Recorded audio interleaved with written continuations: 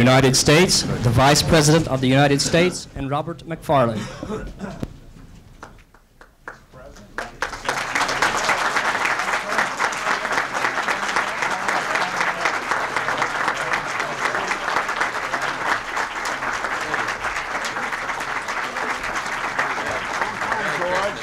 Merry Christmas to you.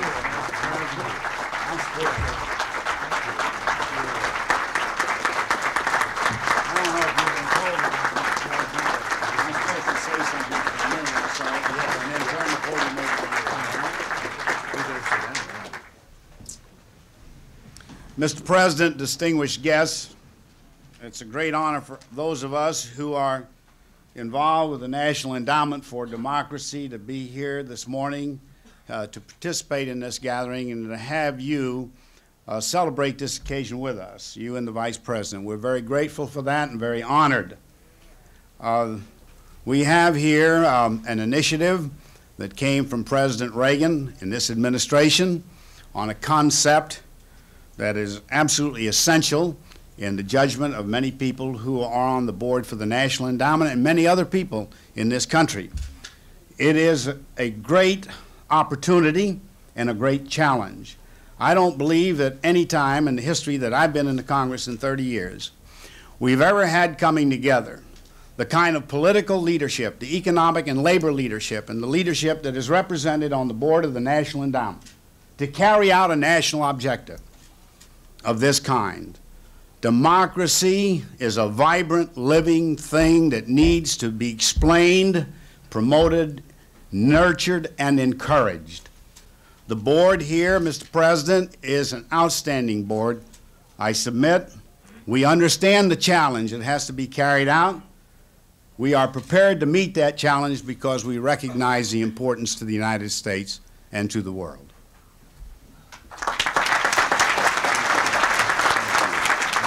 No, please.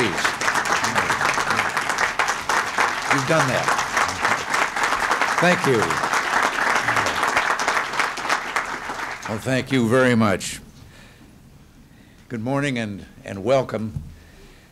It's good to have you all here to help celebrate the launching of a program with a vision and a noble purpose.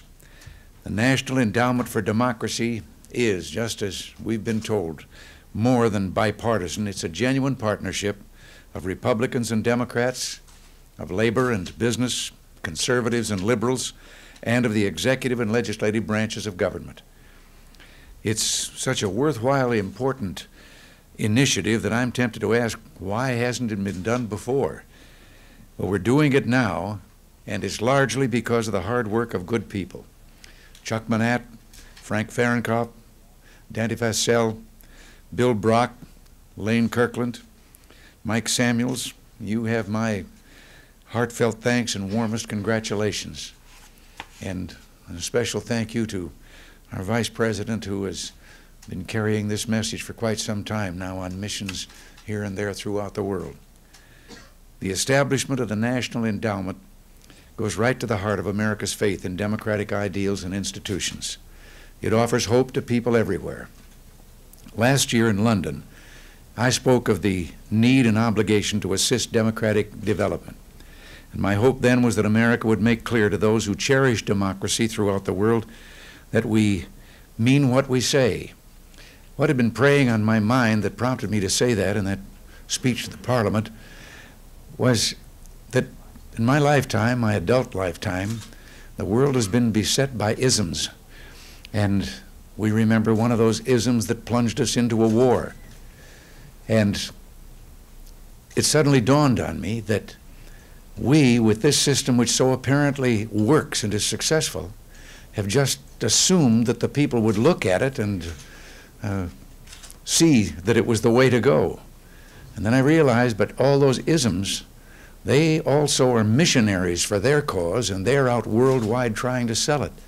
And I just decided that this nation, with its heritage of Yankee traders, we ought to do a little selling of the principles of democracy, speaking out for human rights and individual liberty, and for the role of a rule of law and the peaceful reconciliation of differences, for democratic values, principles is good and right, but it's not just good enough.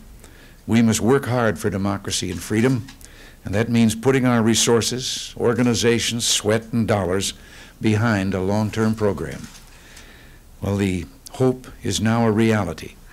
The National Endowment for Democracy, a private, nonprofit corporation funded by the Congress, will be the centerpiece of this effort. All Americans can be proud of this initiative and the congressional action which made it possible. By engaging the energies of our major political parties, of labor, business, and other groups such as the academic community, the forces of democracy will be strengthened wherever they may be.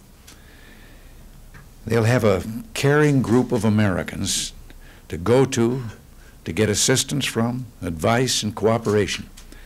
This program will not be hidden in shadows.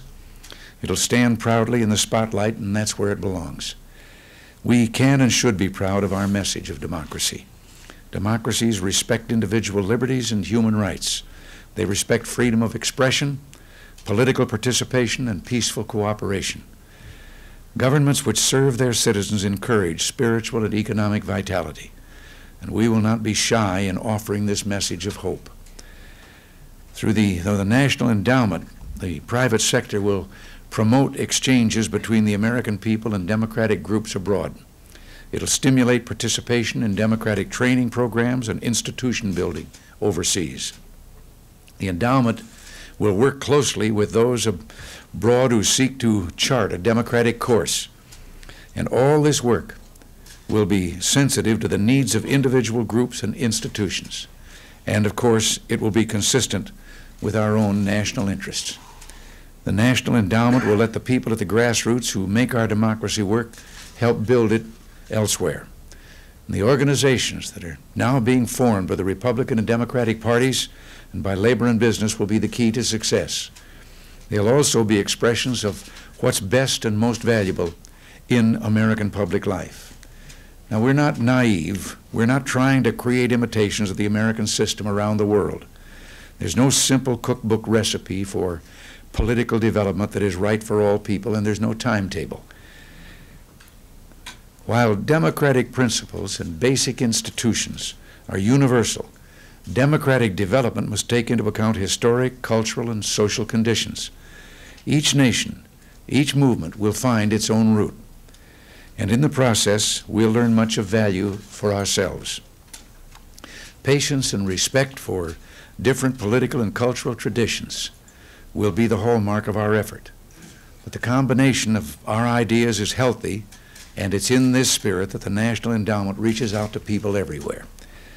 And we'll reach out to those who can make a difference now, and to those who will guide the destiny of their people in the future. Much depends on us, but we can be confident that the tide of history is a freedom tide. That's the real message of our time. And it may be just the reason why those who don't like to hear the truth are so worried. The 9 countries which joined the United Nations since 1978 are democracies. In Africa, important states like Nigeria and Senegal have entered fully into the community of democratic states.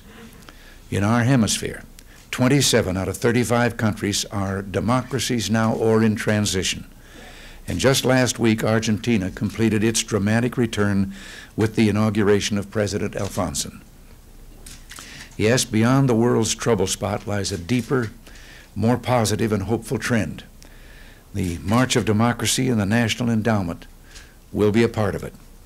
Of course, any undertaking will ultimately be judged by the challenges it accepts and those that it overcomes. All of you in this room have good reason to be proud. You've accepted a worthy challenge. The National Endowment for Democracy can make a lasting and important contributions. It's up to all of us to make it happen, to harness the resources, experience, and wisdom of both the public and the private sectors. It's up to us to broaden our efforts, make them grow. And with the people in this room, I know we can, and I know we will. So, again, thank you, good luck, and God bless all of you. If